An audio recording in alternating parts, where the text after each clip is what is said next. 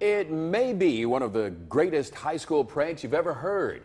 The senior class at Simon Kenton wanted to leave their footprint on their high school, so they put a for sale sign up. On Craigslist, that is. All it took was a few clicks and some daring seniors to put Simon Kenton High School on the market for just $2,014. When the school learned of that prank, they had no reason to be upset. This prank did not involve any vandalism. There was no harm to the property at Simon Kenton High School, nor was there any harm to any people involved. So in that respect, kids are kids.